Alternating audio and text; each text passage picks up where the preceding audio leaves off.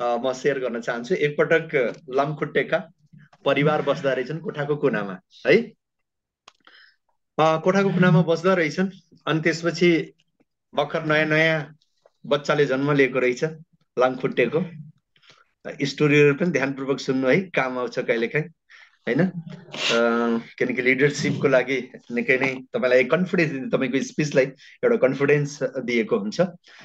त बच्चा भर्खर नयाँ नयाँ जन्मेको अनि त्यसपछि लामखुट्टेको बच्चाले पहिलो फ्लाइट टेक अफ गरेछ हैन, उड्न थालेछ। अनि पहिलोपटक उडेर टक्क कोठाको कुना तल माथि चारैतिर उडेछ। अनि त्यसपछि अब लामखुट्टे आएपछि कोठामा चाहिँ के हुन्छ तपाईँलाई थाहा छँदैछ है। कोठामा भएका मान्छेले मार्न खोज्दा रहेछन्, ट्याम ट्याम है, मार्न खोज्दा रहेछन्, तर त्यो स्लिप खाँदो रहेछ। किनकि लामखुट्टे प्राय स्लिप नै खान्छ, तपाईँलाई थाहा छँदैछ है। अनि त्यसपछि पुरै कोठामा उसले पुरै कोठाको चक्कर लगाएछ। अनि त्यसपछि अब त्यो कोठामा भएको मान्छेहरूले चाहिँ उसलाई मार्न खोज्दो रहेछ, ट्याम ट्याम ठोक्न खोज्दो रहेछ, अनि ऊ स्लिप खाँदो रहेछ, उम्किएर जाँदो रहेछ। अनि अल्टिमेटली ऊ मम्मी बाठामा गएर बस्यो आरामले। अनि त्यसपछि मम्मीले सोध्दो रहेछ, wow my children, how was your first flight? तिम्रो पहिलो उडान कस्तो लयो? अनि बेबी मस्किटोले भनिदिरहेछ कि my momo, it is very wonderful, it is very fabulous, एकदम मेमोरेबल भयो आजको मेरो पहिलो उडान। अनि त्यसपछि मम्मीले भन्छ नि, यार यसलाई यस्तो किन लागिरहेछ, यस्तो फ्याबुलस किन पहिलो उडान? अनि त्यसपछि बेबी मस्किटोले भन्दो रहेछ कि मम, कि मेरो पहिलो उडान यति गजब यो कारणले भयो कि जब म उडिरहेको थिएँ नि त कोठामा भएका सबै मान्छेहरू यति खुसी भइरहेथे, ताली बजाइरहेथे।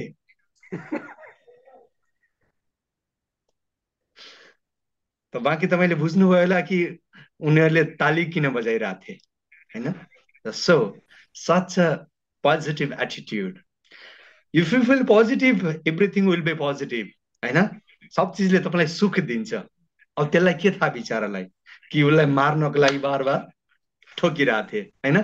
तर उसले के ल्यायो कि मेरो पहिलो फ्लाइटमा all the people's in the room, सबैजना चाहिँ रुममा भएका सबैजना चाहिँ खुसी भइरहेको थियो, खुसीले ताली बजाइरहेको थियो भनेर उसले आफ्नो एक्सप्रेसन, उसले त्यो एक्सेप्टेन्स हैन, त्यो खुसी व्यक्त गरी। सो त लाइफमा पनि करिब करिब यस्तै हुन्छ। त तपाईँले पनि अब त्यो तालीलाई गालीको रूपमा सोच्नुहोस् अथवा त्यो तालीलाई मालीको रूपमा सोच्नु, त्यो तपाईँको हातमा हुन्छ हैन। मालीको रूपमा सोच्नुभयो भने फुलको माला बन्छ, गालीको रूपमा सोच्नु भयो भने त्यसले के दिन्छ तपाईँलाई थाहा छँदैछ। सो त यस्तै प्रकारको पोजिटिभ एटिट्युड्स हामीमा हुनुपर्ने हुन्छ। बस म तपाईँहरूलाई के भन्न चाहन्छु भने किनकि बस यो बिजनेसमा हुनुहुन्छ त यो बिजनेसमा अल्टिमेटली तपाईँले जित्नु पर्ने छ है। हामीलाई जित्नु पर्ने छ भनेपछि फेरि एउटा यो एक इगोइस्ट शब्द मानिन्छ, जित्नु भन्ने बित्तिकै हैन। त जित्नु भन्ने बित्तिकै कसैलाई पछार्ने भन्ने एउटा प्रश्न उठ्छ। किनकि तपाईँलाई थाहा छ कुनै पनि गेममा अथवा कुनै पनि टुर्नामेन्टमा कहिले पनि जित हुन्छ एक व्यक्तिको, त्यसको लागि अरू टिमले हार्नु पर्ने हुन्छ, थाहा छ नि हैन। त धरतीमा अहिलेसम्म जति पनि टुर्नामेन्ट भए त्यसमा जित भन्ने सवाल जब आउँछ त्यसको लागि अरू कयौंले हार्नु पर्ने हुन्छ, तब गएर एक व्यक्तिले अथवा एक टिमले, एक देशले जितेको हुन्छ हैन। त you are in the such a business, तपाईँ त्यो बिजनेसमा हुनुहुन्छ जहाँ तपाईँले हर व्यक्तिलाई जिताएर फेरि तपाईँ जित्नुहुन्छ। त हाम्रो जितको पछाडिको मकसद भनेको एक महानतम यात्रातिर छ, और जोर्नी टुवर्ड्स द ग्रेटनेस हैन। किनकि हाम्रो जित अरूलाई जिताएर छ। यदि कुनै पनि साथीहरूले डाइरेक्ट सेलिङ बिजनेसमा सामान्य दुनियाँको जस्तो सोचेर आफ्नो जितको निश्चय गर्ने कोसिस गर्नुभयो भने दे विल नेभर, उनीहरूले कहिल्यै पनि जित्न सक्दैनन्। त्यही कारणले म बार बार तपाईँहरूलाई भन्छु यो बिजनेस दुनियाँको सबैभन्दा पुण्यदायी बिजनेस भनेर यो कारणले म भन्ने गर्छु। किनकि दुनियाँमा एक मात्र यस्तो काम छ जुन काममा अरूलाई उठाएर आफू उठिन्छ, अरूलाई जिताएर आफू जितिन्छ, अरूलाई कमाएर आफूले कमाइन्छ।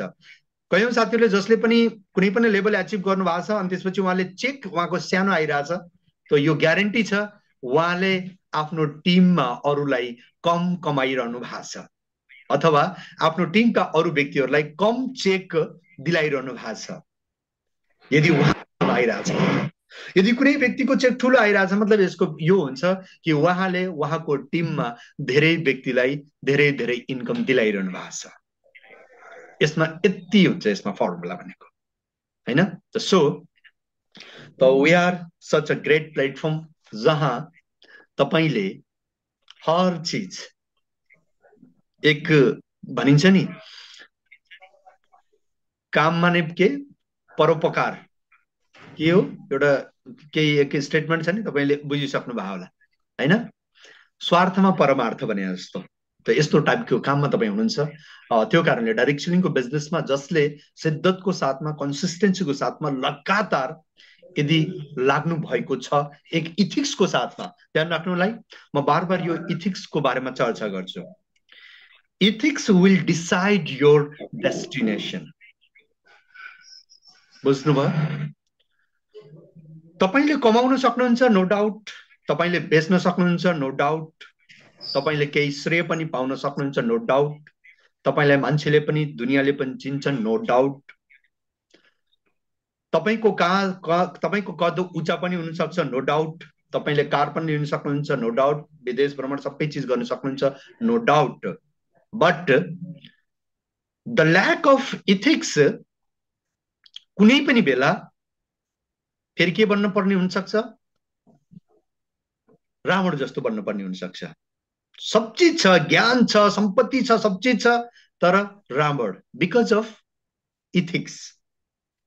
इथिक्स अनि इथिक्स एक यस्तो चीज हो जसले कहिल्यै पनि कम्प्रोमाइज गर्दैन।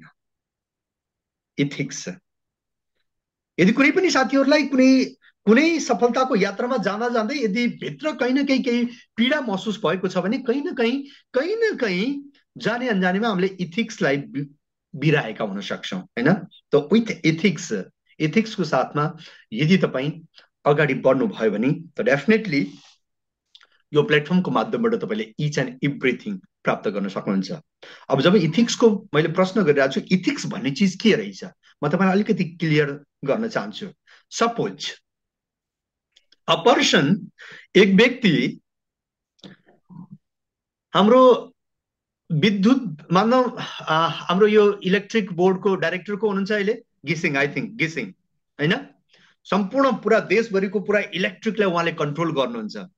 एक दिन उहाँ कोठामा जानुहुन्छ अनि भन्नुहुन्छ घरको अगाडि भित्तामा एउटा प्लग छ, पावर प्लग, हैन?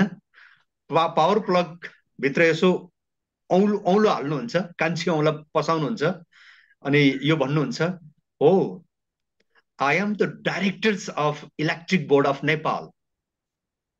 मेरो एक्सपिरियन्सको बारेमा तिमीलाई थाहा छ नि, टेक केयर अफ मी। उसले औलो डाल्छ, के उसले झट्का दिन्छ कि नेपालको इलेक्ट्रिक बोर्डको डाइरेक्टर भनेर उसले चुपचाप बस्छ? झट्का दिन्छ, झट्का दिइहाल्छ सर। त्यति नै झट्का दिन्छ, झट्का नदिए त्यसको जातै जान्छ नि। हजुर, यस, दिस इज द इथिक्स। बुझ्नुभयो? किनकि इलेक्ट्रिसिटीको लागि, त्यो बिजुलीको लागि you are the directors of electric board of Nepal or you are a little children, 5-year children, no matter. Ethics हर व्यक्तिको लागि सेम काम गर्छ, हैन?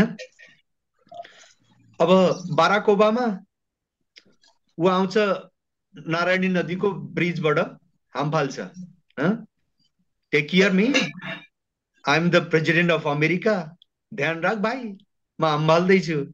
के हुन्छ? पौडी खेल्न आउँछ त उत्रेर बाहिर आउँछ, पौडी खेल्न आउँदैन त स्वाहा। यदि बाँकी बच्यो भने गोई आएर यसो सट्टा तानेर लएर एक दिनको आरा बनाइहाल्छ, हो कि होइन? भन्नुहोस् त। इथिक्स, पानीको इथिक्स।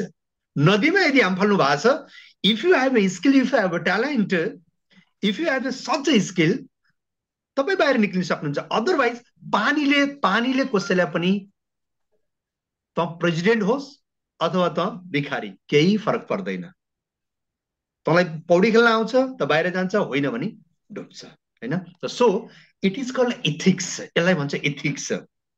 बुझ्नु भने तपाईँलाई थाहा छ नि, कयौं यस्ता यस्ता व्यक्तिहरू, जस्तो हाम्रै उसमा भर्खर एक ताजा समाचार तपाईँलाई बताउन चाहन्छु।